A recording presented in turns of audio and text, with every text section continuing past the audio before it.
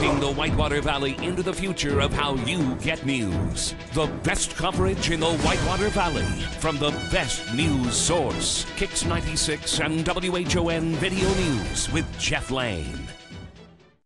How many lives are improved through our STOP program, teaching kids the benefits of healthy eating and exercise? More than you know. More than you know is closer than you think. Reed Hospital and Healthcare Services. Welcome to Kicks96 and WHON Video News. It's Friday, June the 13th. I'm Jeff Lane. A federal grand jury in Covington, Kentucky yesterday indicted 5 more people in connection with a prostitution and human trafficking ring that included 2 Richmond businesses. Young Williams of Cincinnati previously faced charges, but 2 separate indictments link her to even more massage parlors.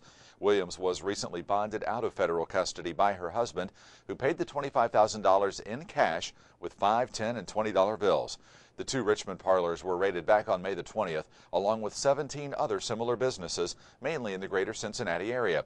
The federal grand jury also yesterday returned an indictment charging 3 people with conspiring to use a facility in interstate commerce, specifically a credit card processing machine, to promote prostitution.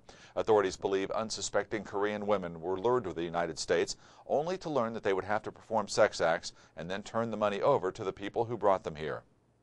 The man accused of murdering a Liberty woman appeared in a Butler County courtroom again yesterday. 35-year-old Daniel Estrada Lopez appeared in connection with the murder of 32-year-old Gloria Applegate of Liberty. His bond was raised yesterday to $1.5 million. Applegate's body was discovered in a Hamilton alley nearly 2 weeks ago. She had a gunshot wound to the head. There was also evidence of a sexual assault. Lopez will not face the death penalty, but will likely spend the rest of his life in prison with no parole if convicted. Lopez is also in the country illegally. He remains in a Butler County jail cell today.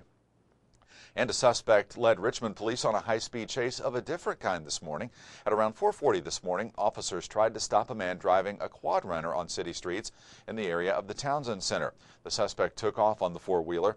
An officer involved in the pursuit said the suspect blew through several intersections at 70 miles an hour.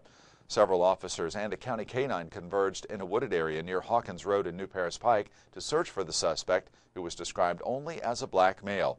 He was not located, but the quad runner was recovered. This has been Kicks96 and WHON Video News. I'm Jeff Lane. Have a great weekend.